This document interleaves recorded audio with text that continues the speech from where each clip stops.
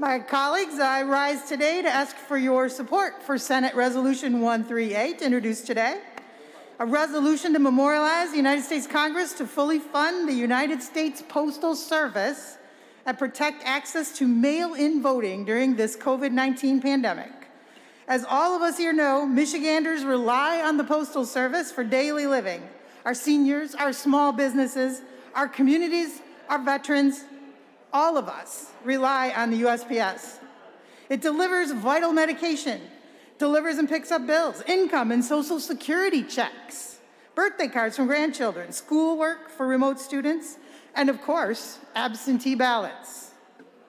Our Postal Service has been providing us with vital services for over 200 years.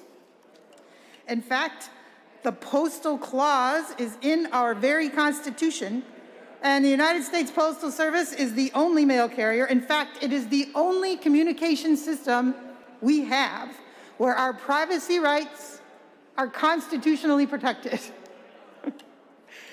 My colleagues, you know what else is constitutionally protected?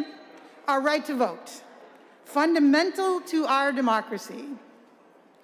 Anything that threatens our right to vote, threatens our country and our very way of life. Here in Michigan, many of us rely on absentee ballots in order to vote. Dismantling the post office will, in essence, dismantle the right to vote for many Michiganders. It would dismantle the right to vote right now for my mother. In this time of COVID-19, more than anything, perhaps more than any other time in history, we need the United States Postal Service. Thank you, and I would like my remarks printed in the journal.